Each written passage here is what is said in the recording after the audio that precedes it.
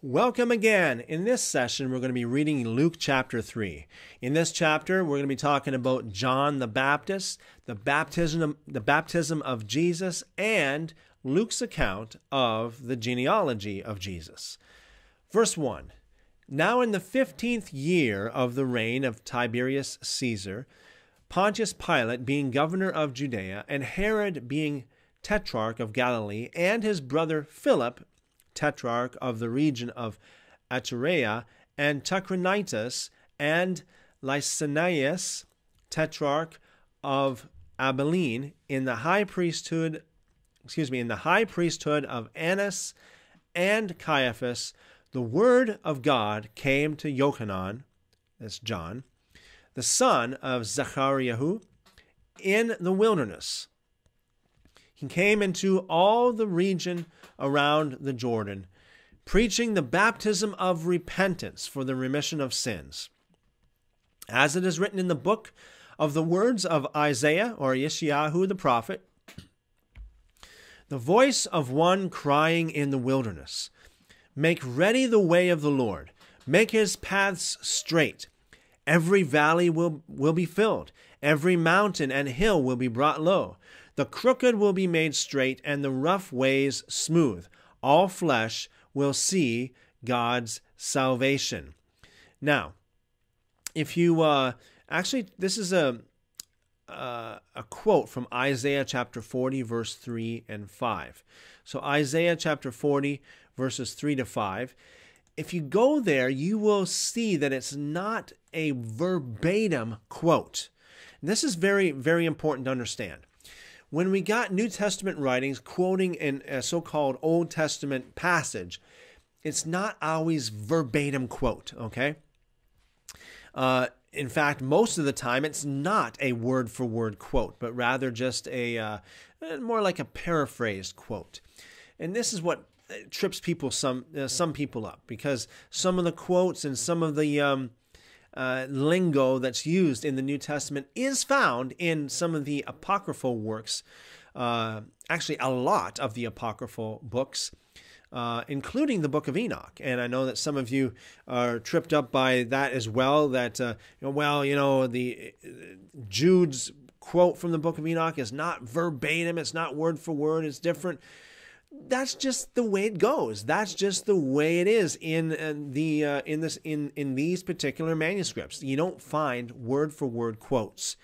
They just do it. They quote almost like a paraphrase quote. It's very important to understand that, and you'll see more and more as you study the scriptures, and especially when you get into like the extra biblical works, like the apocryphal works, the books like the book of Enoch and the book of Jubilees and so on and so forth. A lot of people try to justify the different, even when it comes to, for example, there are a few things, let's say in the books of Kings and the books of Chronicles that are just slightly different. And I know some people got a lot, theories about why they say that this is 100% verbatim, letter to letter correct, and so is this verbatim letter to letter correct. But then they make it work somehow. No, you shouldn't do that. You should just look at it for what it is. Okay. Some passages don't claim to be a perfect word for word, letter for letter quote. Okay. They don't claim to be that, and that's not the way it is in a lot of the old manuscripts and in the culture back in those days. Every one of these books were written by Jewish people, and the Jewish people in general don't necessarily focus so much on every single word, or legalistically speaking, every single letter, as they focus on more of the content or the spirit of that letter. Okay. For example, in the book of Psalms, the word Psalms means songs, okay? They're actually supposed to be sung.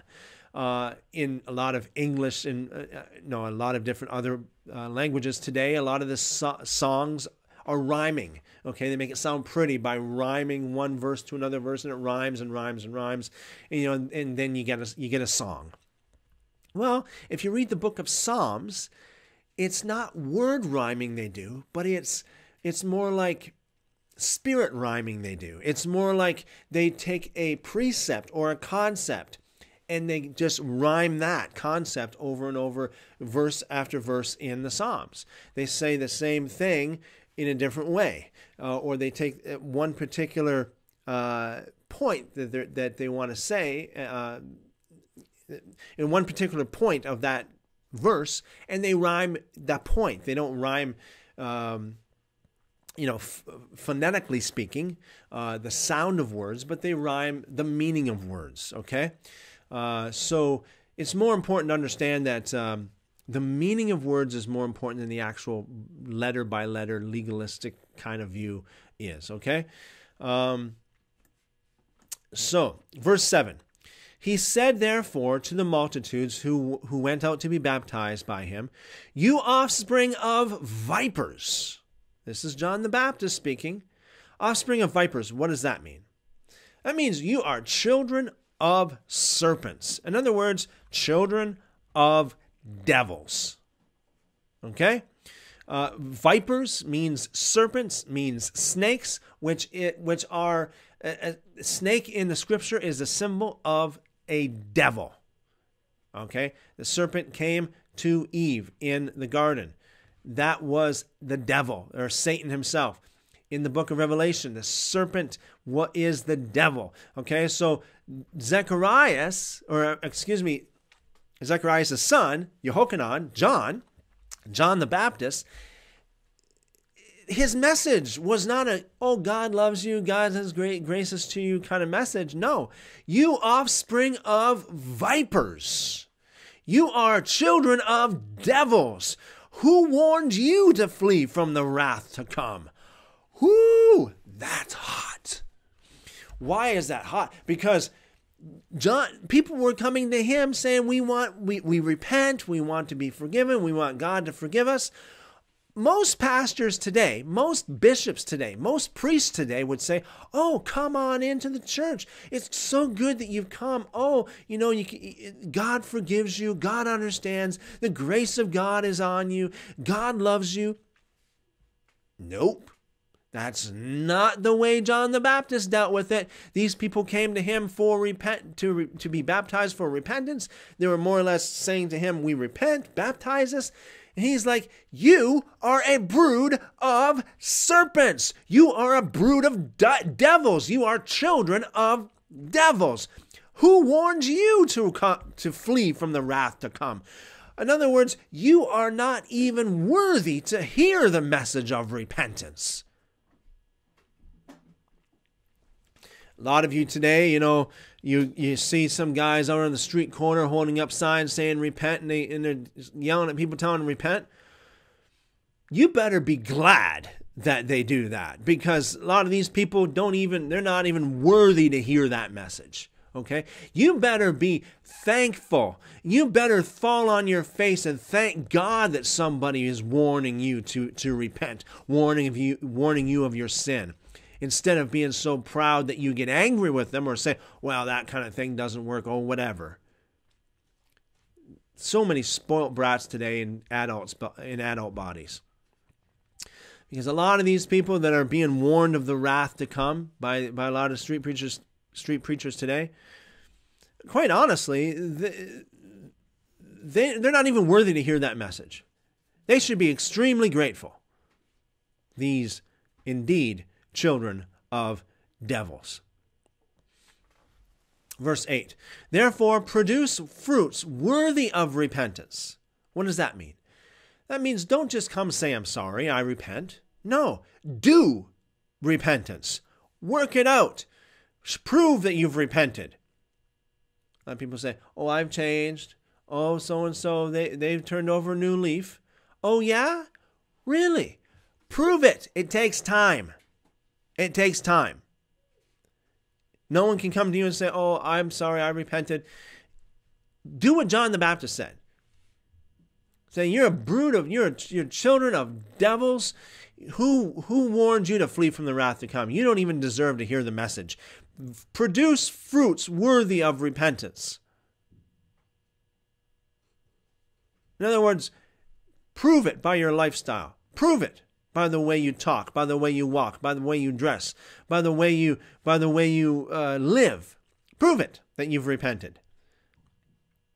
John said, don't even begin to say among yourselves, we have Abraham for our father. For I tell you that God is able to raise up children to Abraham from these stones. You understand? A lot of people would say today, I mean, in the Jewish point of view, be like, oh yeah, we are children of Abraham, we are Jews. Well, in the Christian point of view, they would say, oh, we're Christians, we go to church, we go to the conferences, we're children of God. John the Baptist says, don't even begin to say that. God is able to raise up children from stones. God is able to raise up children to him from the stones that are on the ground. And you think you're so good? You're not. Prove it. Prove it. Verse 9, even now the axe also lies at the root of the trees. Okay? Every tree, therefore, that doesn't produce good fruit is cut down and thrown into the fire. That means you have to prove you've repented by your fruit. It takes time for fruit to grow. It takes time. You have to prove that you have truly repented by your fruit. A lot of people would say, oh, I'm sorry, I've sinned, and then they go ahead and do the same thing again. Oh, I'm sorry, I've sinned, they go ahead and do the same thing again. Year after year after year, they do the same thing again. That's not repentance. They haven't repented. Not at all. Verse 10, the multitudes asked him, what then must we do? Now, I find this kind of amazing because these guys were very harshly rebuked, okay? They were called children of devils. They were challenged saying, you say you repent? You say you're sorry? Prove it. Prove it by your works. They didn't get angry. They said to him, what then must we do? So John said, he who has 2 coats, let him give to the one who has none. He who has food, let him do likewise. And this is really just what the law of God teaches, just to deny yourself and to help other people. Don't be selfish. You know, and a lot of people today, they're so caught up in their own selfish lifestyle and their own selfish lusts. We've got parades today that parade around very abominable stuff. These people are very selfish. They are not out to help people, to help the poor. They're not out to give to people. They're out to take what they can take. It's very, very unfortunate, especially that people actually support these people. Verse 12. Tax collectors also came to be baptized, and they said to him, Teacher, what must we do? And he said to them, collect no more than that which is appointed to you. Okay, because they were known for collecting too much, ripping people off, basically thieves. Verse 14, soldiers also asked him, say, what about us? What must we do? What must we do? And he said to them, extort from no one by violence, neither accuse anyone wrongfully. Be content with your wages. Verse 15, as the people were in expectation, and all men reasoned in their hearts concerning Yochanan, whether perhaps he was the Christ or the Messiah, Yochanan answered them all. He said, I indeed baptize you with water, but he comes who is mightier than I, the strap of whose sandals I'm not worthy to loosen. He will baptize you in the Holy Spirit and fire, whose fan is in his hand, and he will thoroughly cleanse his threshing floor, and will gather the wheat into his barn, but he will burn up the chaff with unquenchable fire.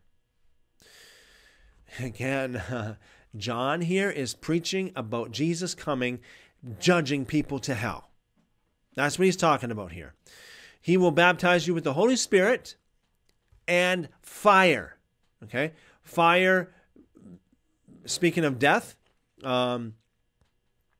whose fan is in his hand, fanning the fire, fanning the flames of hell, cleansing the threshing floor, meaning cleansing the earth, okay?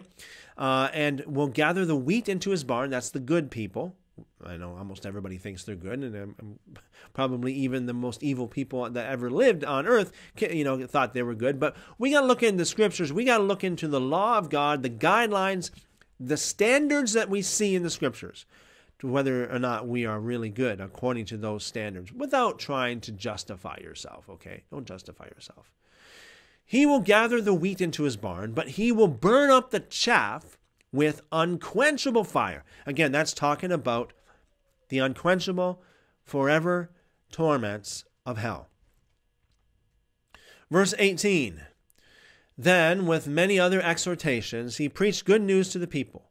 But Herod the Tetrarch, a tetrarch, it says here in the notes, is one of 4 governors of a province, being reproved by him for Herodias, his brother's wife, and for all the evil things which Herod had done, added this also to them all, that he shut up John in prison. Okay. Now the note here by brother's wife also says that the TR, the Textus Receptus, also reads Brother Philip's instead of just brothers. So Brother Philip's wife, for all the evil things which Herod had done, added this also to them all, that he shuts up John in prison. Now when all the people were baptized, Jesus also had been baptized and was praying. The sky was opened, and the Holy Spirit descended in a bodily form like a dove on him. And a voice came out of the sky, saying, "You are my beloved Son, in whom I am well pleased." I've said this before, and I'll say it again. It says the Holy Spirit descended in a bodily form like a dove on him. It doesn't say that the Holy Spirit actually was a dove or a dove actually lit on him. It doesn't say that. It says he descended in a bodily form like a dove, okay? So whether he may not have even appeared as a dove, but rather the mannerisms of the Spirit descending on Jesus was like a dove. I say that because we see so many different symbols of the Spirit of God as a dove. And a lot of people think that it was actually a dove. It's not. No. The Spirit of God was just like a dove, okay? If I say to you that somebody's like a lion, it doesn't mean that they appear like a lion, that they are in mannerism like a lion.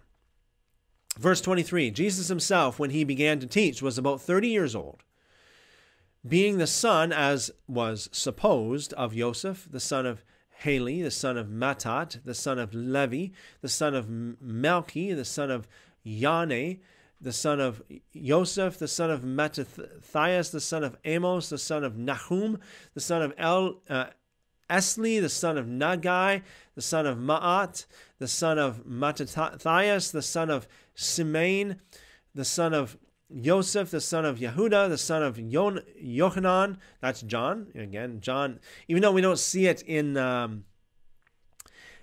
the Old Testament like that, the name John is in the Old Testament, just in a different form, okay? So the Yochanan here is John. The son of Reza, the son of Zerubbabel, the son of Shealtiel, the son of Neri, the son of Melchi, the son of Adi, the son of Kosam, the son of Almodam, the son of Er, the son of Yoshe, the son of Eliezer, the son of Jorim, the son of Matat, the son of Levi, the son of Simeon, the son of Yehuda, the son of Joseph, the son of Yon. Again, this is probably John. Yonan, the son of Eliakim, the son of Meli, the son of Menon, the son of Matata, the son of Nathan, the son of David, the son of Yeshe, the son of Obed, the son of Boaz, the son of Salmon, the son of Nashon, the son of Aminadab, the son of Aram. It says here, the NU manuscripts reads Admin, the son of Arni instead of Aram. So that's Aram or Aram. The son of Hezron, the son of Perez, the son of Yehuda, the son of Yaakov, the son of Yitzhak, the son of Abraham, the son of Terah, the son of Nahor, the son of Serug, the son of Reu, the son of Peleg, the son of Eber, the son of Shelah, the son of Canaan, the son of Arphaxad, the son of Shem, the son of Noach, the son of Lamech, the son of Methuselah, the son of Enoch, the son of Jared, the son of Mahalalel, the son of Canaan, the son of Enos, the son of Shet, the son of Adam, the son of God. Awesome, awesome, awesome, awesome. So, this is worth noting as well, that this particular genealogy is different than the one we read in Matthew. Now, there is a consensus among many churches that one of these genealogies is of Miriam and one is of Joseph. And it says, it speaks of Joseph being this, here, if you go back to verse 23, talking about Jesus being the son of Joseph, the explanation is that he was actually biologically the son of Mary, but since Joseph was the husband of Mary, he belonged to Joseph, and he was like as of Joseph's son. However, you need to know that. You need to know that there are different points of view of why these genealogies are different. I will, at another future time, be talking about this particular subject in much more detail, which genealogy is which, and how, more of a broader explanation, more of an just expounding upon the genealogy differences between Matthew and Luke. So I'm going to do that in another different teaching. So, again, as you go and as you think about the scriptures that were read here, may God bless you, enlighten the eyes of your understanding, give you great wisdom, lead you and guide you, not only to know, not only to speak, but to actually do God's will according to the scriptures, according to his guidelines, instructions, and according to his rules. You want God to rule over you? You got to go by his rules. Again, thanks for watching, and God bless.